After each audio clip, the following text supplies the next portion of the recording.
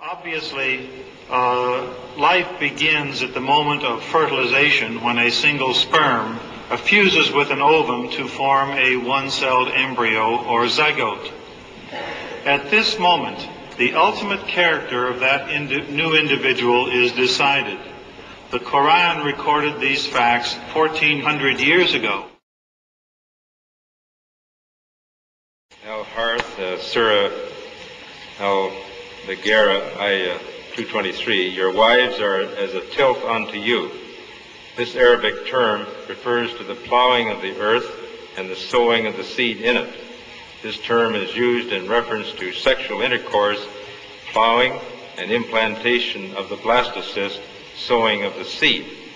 This analogy is a very good one, since the blastocyst develops root-like structures called chorionic villi, which derive oxygen and nutrients from the mother's blood, just as the roots of the plant, shown here, derive their nutrients from the soil. Next is Alaka.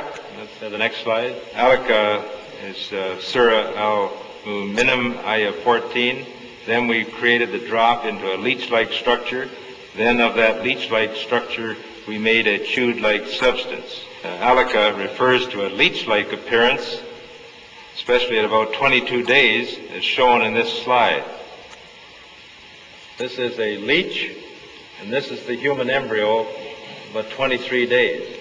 I think you have to agree that the similarity between these structures is amazing, and that it is truly, the human embryo is truly leech-like.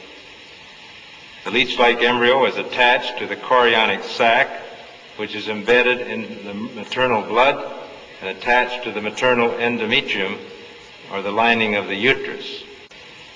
Muhammad could not have known these facts about human development in the 7th century because most of them were not discovered until the 20th century. Muslims and others are justified in concluding that these facts could only have been revealed to Muhammad by the one who knows all about us, not only about how we developed, but how we live and function. بسم الله الرحمن الرحيم ولقد خلقنا الإنسان من سلالة من طين. And certainly did we create man from an extract of clay. ثم جعلناه نطفة في قرار مكين. Then we placed him as a sperm drop in a firm lodging.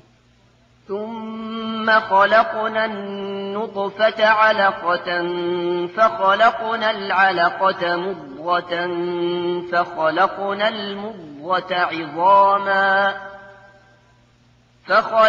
المضغة عظاما فكسونا العظام لحما ثم أنشأناه خلقا آخر فتبارك الله أحسن الخالقين. Then we made the sperm drop into a clinging clot, and we made the clot into a lump of flesh, and we made from the lump bones, and we covered the bones with flesh. Then we developed him into another creation. So blessed is Allah, the best of creators.